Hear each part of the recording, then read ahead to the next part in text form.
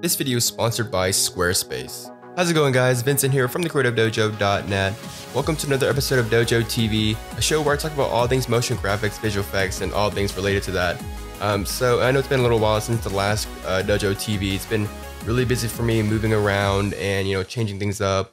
And I've just been really swamped with work and a lot of things going on in my life besides the dojo. So excuse me for the kind of long hiatus. Hopefully this is all just temporary. As you can see, I'm in a new place now, different setup, different things going on. So it's been pretty hectic for me. But in this episode of DojoTV, we're going to be talking about the Kuler5 winners of last month, August, I think 26th or something like that. The winners for that Kuler5. We're going to be announcing the next Kuler5 due in October 18th, which is my birthday, by the way. And we'll also talk about Cinema 4D R16 that was just released recently, as well as some new content for that. And a lot of freebie scripts, freebie stuff that's going out. That's not for me, but from other people. So I want to share that stuff to you guys. And so let's go and check it out. So the first things first is the Kuler5 winners. So we had a lot of fantastic entries. Honestly, had a very hard time picking the top 3 or so. And I say this all the time, but it gets progressively harder as, more talented people, join the community and more people learn new stuff. And it just gets really, really competitive and it gets really, really good. And it's hard to choose, the top 3 because everyone's entry is a little bit different. Some are more creative, some are more funny, some are more interesting, some are more well done. But I think I selected the top 3, I think, that performed pretty well. And also mentioned a few honorable mentions in the article, which you can check out. Now, I can't make everyone an honorable mention because obviously I would defeat the purpose. But, I did, mention a few other people that, were really, really good and it kind of like between the ranks. Let's go and take a look at the first entry or submission by Lane. I'm sorry if I butcher your name, but pretty cool stuff here. Let's check it out.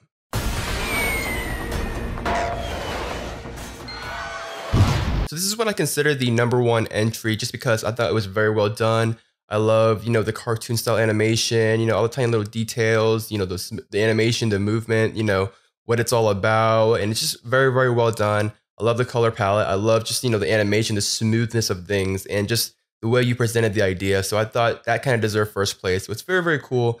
I loved it. And, thank you so much for submitting your entry. And it was a really great job. Check him out. The link to his website will be down below in the description. Very talented guy and love the style. On to number 2.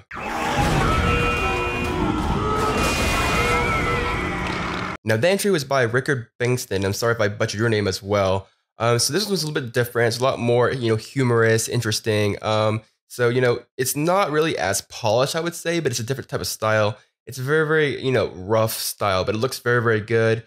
It matches the theme. You have Godzilla crushing all the buildings and doing all these crazy stuff. So it's a very, very nice way of, I guess, creating a traditional 2D style motion graphics piece. I think he did design a lot of this stuff in Photoshop and just kind of animated in After Effects and stuff. So the Kuler palette was very interesting. It matches your style. Very cool animation, very cool idea, and it's very well done. And I like the the roughy classic style that's going on there. So he always really does a lot of great work and submits a lot of work to the Kuler5 project. So pretty cool stuff. Check his stuff out. Great job. On to the last place.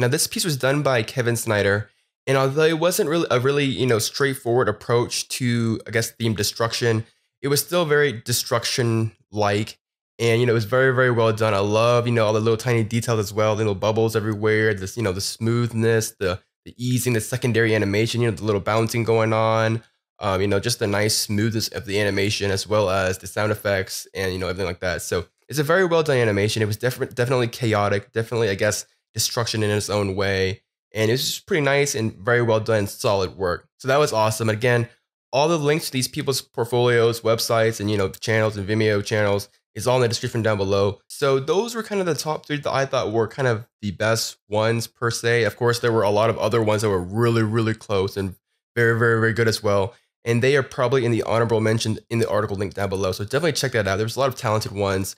There's a lot of, funnier ones that are not, very well done, but the idea is very, very clever. And, you have a lot of other ones that are really great too. So check that out. Now, the next Kuler5 project is going to be a little bit different in a sense that you guys will actually be able to earn prizes. I know, very exciting. And this is actually made possible by my friend Thomas, who actually created this Slice It Up script, as well as my new product called Key Display for Mac, which is going to be, a new product that's kind of unannounced right now. But pretty much, the next Kuler5 project will be due in October 18th, And the theme is going to be Slice It Up. So think of some clever ways to kind of create a 5-second animation using the Kuler palette and the theme Slice It Up. So, you can make it funny, slicing up things like, watermelons, slicing up tables, do ninjas, do a whole bunch of things. The theme is going to be Slice It Up. Do whatever you want. Make sure you use the Kuler palette. Make sure it's 5 seconds long and submit it to Vimeo and leave it in the article link down below. So check that out. You'll actually be able to win prizes, and the prize details will actually be down below.